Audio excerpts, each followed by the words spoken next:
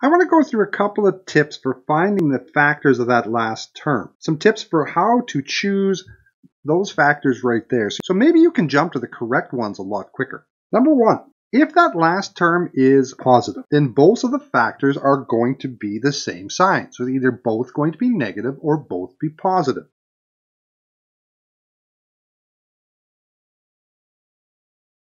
Number two, if that last term is negative, then one factor must be positive and one factor must be negative. And three, whatever the sign of the middle term is, that's going to be the sign of your largest factor. Those are just 3 little tips that will make it easier to find your 2 factors and allow you to solve these questions quicker, faster, and easier.